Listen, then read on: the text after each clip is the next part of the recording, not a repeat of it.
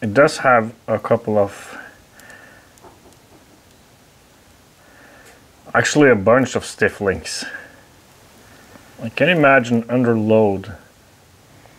It could be this is where our power went. Maybe it suddenly got super bad. Well, doesn't matter. We've got a new chain and a new sprocket. But it's much shorter. We might have to modify a little bit here too, so that the pipe doesn't hit the secondary chain.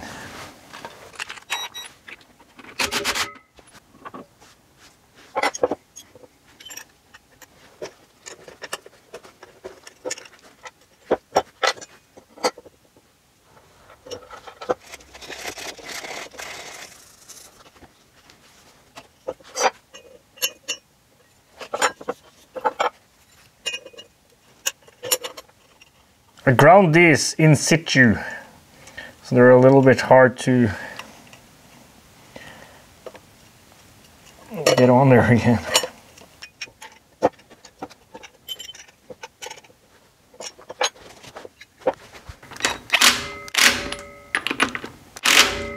My grease catcher thing is broken. I'll see if I can find a piece of foam that'll fit.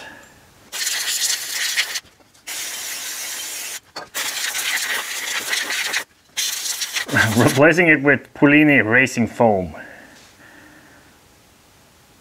for that extra racing feeling.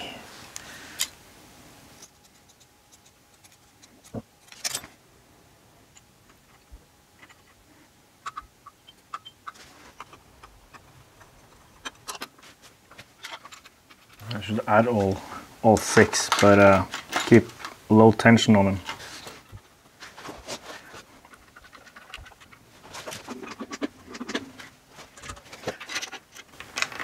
And so now we'll have to do some trickery here, because we need to move the engine much closer.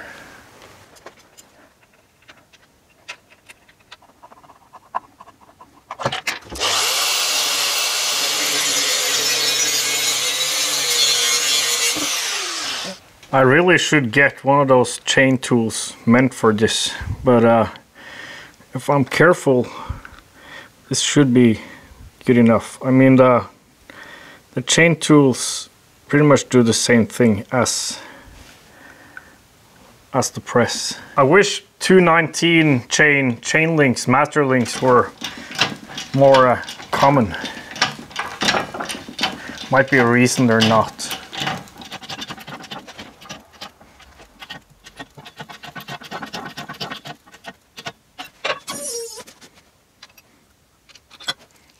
I have it second chain, so I'll split that up too. So the thing is, there's not enough clearance in my frame for this short of a chain. I need a slight bit longer.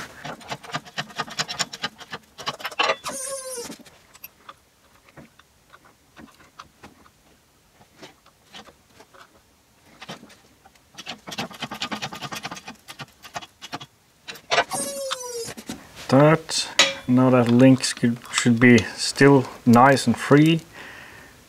And it is. There's no weirdness, and it looks to be pressed at the same depth as the other ones. So now we can see how long we want this chain, and cut and do the last bit. I could have made this a little bit shorter, but then the pipe would be in danger of being smacked by the other chain. I think this is good, and hopefully the less worn out chain will make things a little bit better. And shorter chain is also not a bad thing.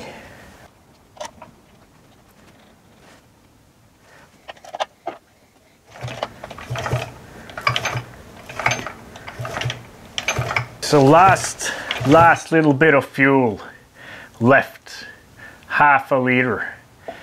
New chain, no resistor in the plug cap. So this will be like a baseline, but also to see if the chain has been causing the power loss all along.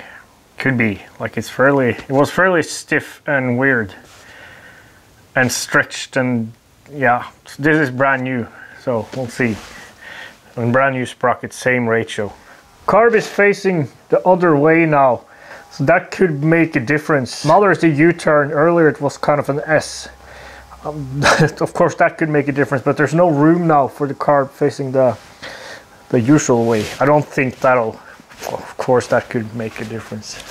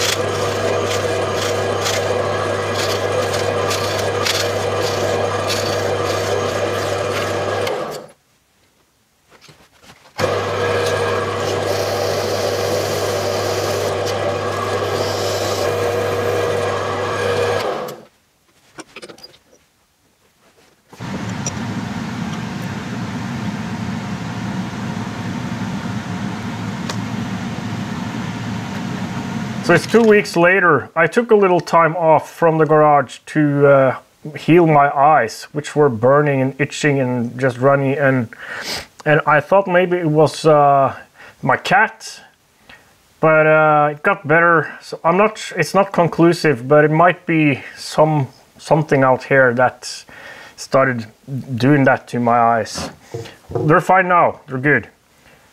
The engine is good too. I'm not sure, I can't remember what I said, if I even recorded after the dyno run 2 weeks ago. Also, during my little time off to heal my eyes, I felt the urge to do some computer security research again, and kind of got obsessed with that. And I know myself well enough to, when I start obsessing about something, it's best to just let that flow, because I'll learn so much.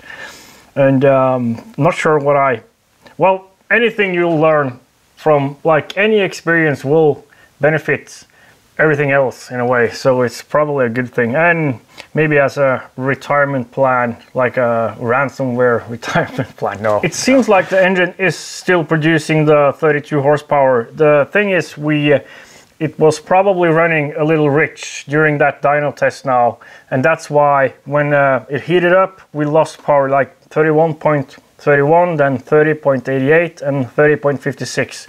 Earlier, it's been pretty much consistent. Like, the first run has been the lowest, the second one has been the best, and the third has been a slight bit less power than the second one. I'm out of fuel, and even though there's ways to get more fuel in pretty large quantities, I think I'm not gonna risk it. We're talking a 2 to 6 year vacation for getting caught with stuff like that. So I think for now we're going to do some gas testing, and I've already prepared this carb, a 30mm PWK clone for gas. There's a 130 main jet in here, which I think would be in the ballpark. So gas testing, that's what's going to happen now. How much power can we see on gas? And in theory, well, my little hypothesis is that as that pipe is, well, as the port area in the cylinder can support lots of horsepower at high RPM, because there's so much area. And with the cooler exhaust gases from the methanol making the pipe work at a lower RPM range, I think we might not lose that much power going to gas now, and we could gain heaps more power with a shorter pipe on the nitro fuel, maybe. We'll see now. So gas carb. And I forgot to put the 16mm stinger back into the pipe. The 32 plus horsepower runs were done with a 16mm stinger. Now there's a 17 in there. So that might be the little power loss.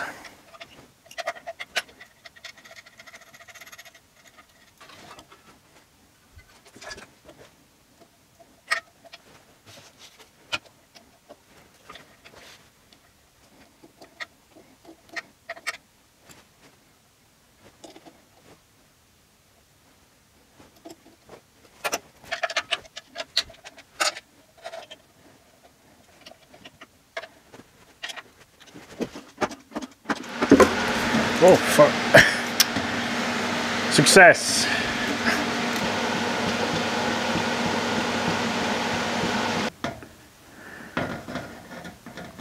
So now just normal premium pump gas. We've been running the obscure like 25-30 degrees at peak power ignition curve with the nitro fuel. And now we're back to our starting point here will be typical normal two-stroke curve.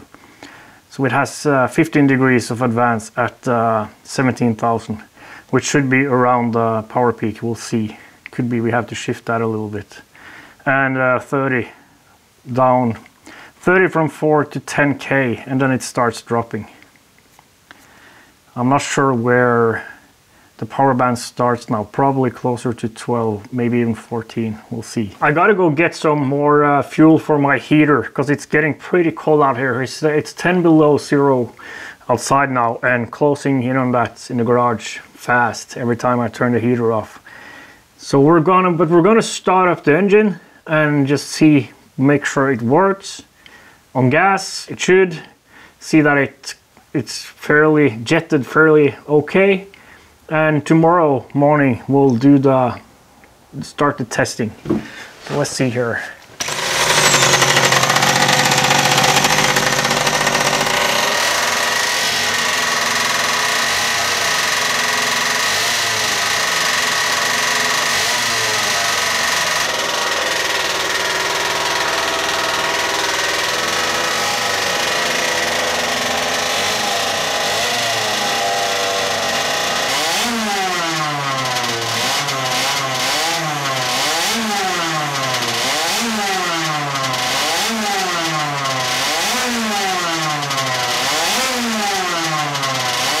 Sounds promising indeed. I think there's an exhaust leak here.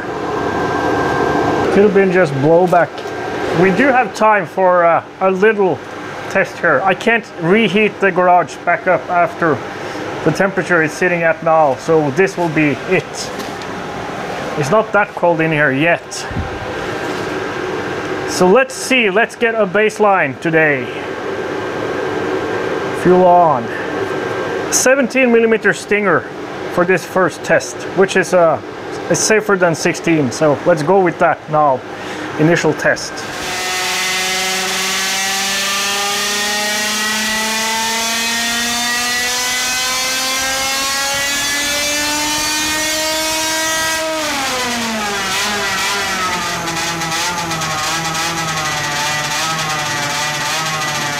Immediately clocked in 26 horsepower with a random jet in there, unconfirmed timing numbers, and a 17mm probably too large stinger.